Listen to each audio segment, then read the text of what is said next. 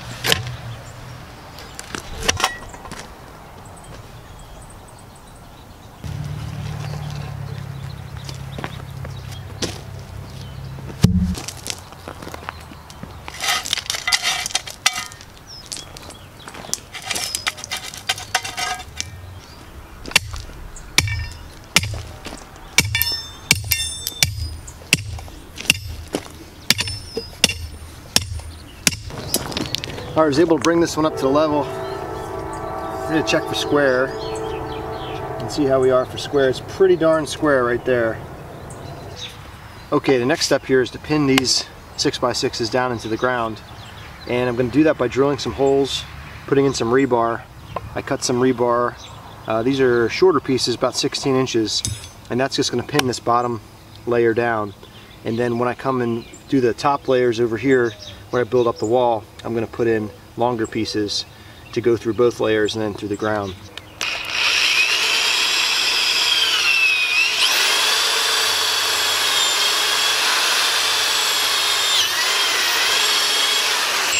Then clean it out there.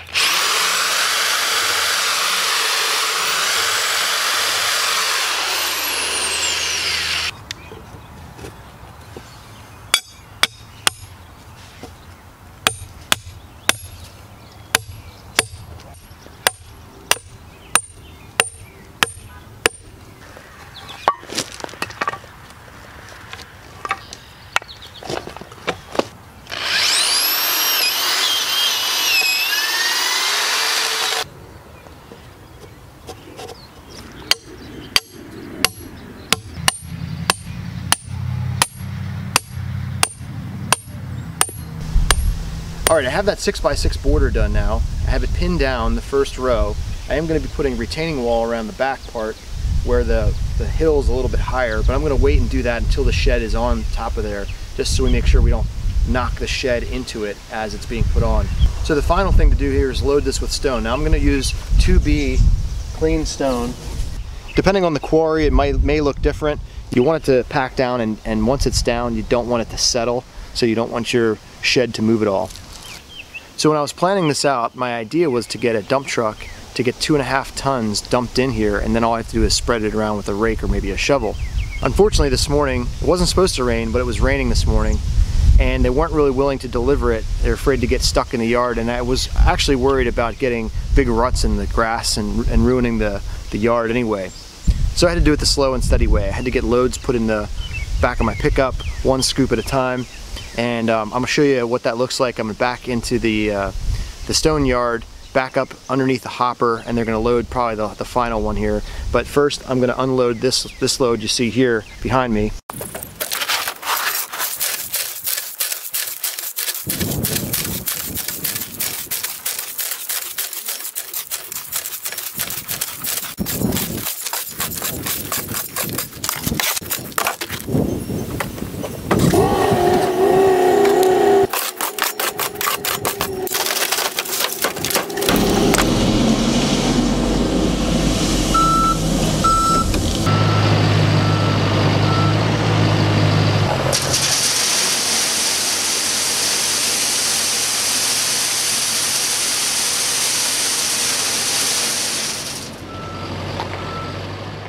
So what I decided to do is take this 10-footer and run it this way, and it has a few inches of bearing on each side because this isn't quite 10 feet across.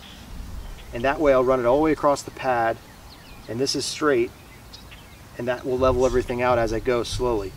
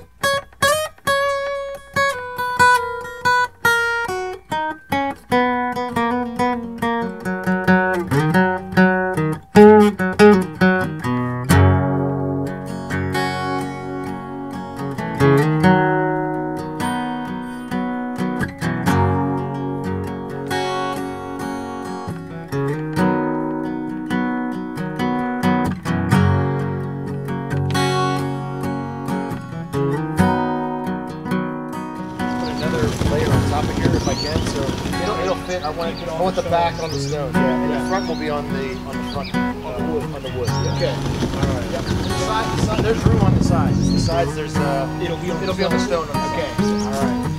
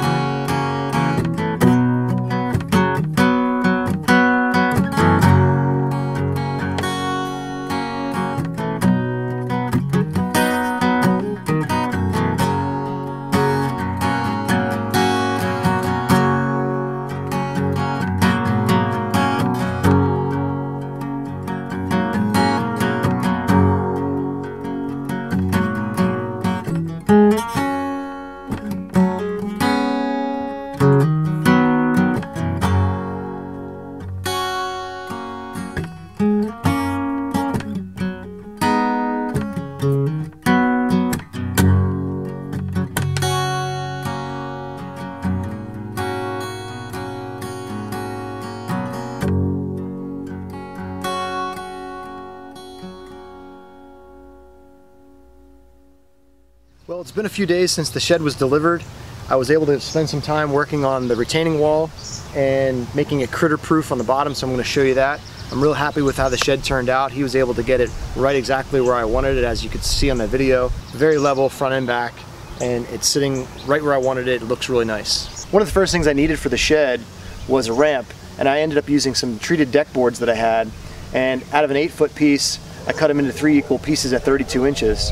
And at a 10-degree incline here, angle, it came out pretty nice, and it's not too steep, it's not too long, it doesn't stick out too far. I basically have a ledger board that runs underneath here that's a treated 2x4, and I cut that 10-degree angle on it, and then I ran the boards, and I have 2 pieces underneath here to hold it together, and it's nice and solid because it's such a short distance. Next, you can see I have this 1/2-inch grid metal cloth here, and I use that to keep the critters out. After this was in here, I dug this stone back out. I removed the stone, and I made sure that I had this down, going down 4 or 5 inches, and then I turned it back this way and then filled stone back on it. Doing my best to make sure that the stones were as level as I could on both sides. And then I just used some larger staples and tied it into the 4x4 skids that this sits on. And I did this on both sides. At first, what I was thinking of, because I saw it in one of my neighbor's sheds, was putting a piece of treated across here. But then after doing some research, I realized that you do need some airflow underneath that shed. That way you can make sure that any moisture that gets under there has a chance to dry out and you don't develop any mold situations. Over here you can see part of the retention wall, and you can see that I made a transition to the back where I have 3 layers of the 6x6 beams. And I cut it at a 45-degree angle here with the skill saw, and that worked pretty well. And what I did is then drove 16-inch pieces of rebar down through, and with that I was able to get those all the way down to almost the bottom of the very bottom 6x6 without getting my drill bit down into the stones. I was able to save the tip of the drill bit and then drive these 1/2-inch rebar all the way down. Now I used a 1/2-inch drill bit to drill these holes, and then I used 1/2-inch rebar, so that made for a very tight fit. And that was the idea, because I want to make sure this is solid, and it is absolutely solid. As I drove, once I had them in place where I wanted, I drilled through all 3 of them and then drove that down real hard, and it's not moving anywhere. Here's the view from the back. You can see I have the 3 layers of the 6x6s along the back here. I'm going to backfill this in then and transition this hill area into a flatter area here that we're going to do some plantings back here probably.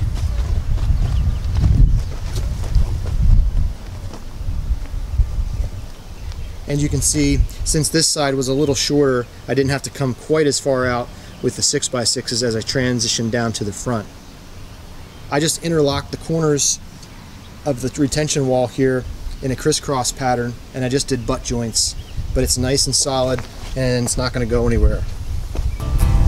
One of the reasons I like doing this YouTube channel is sharing some of my ideas on how to save money, and this is a good case in point with this video.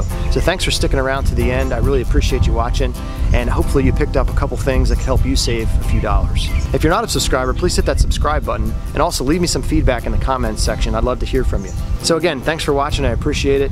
Click on these videos here to check out some more of my work, and until next time, get out there and start building something.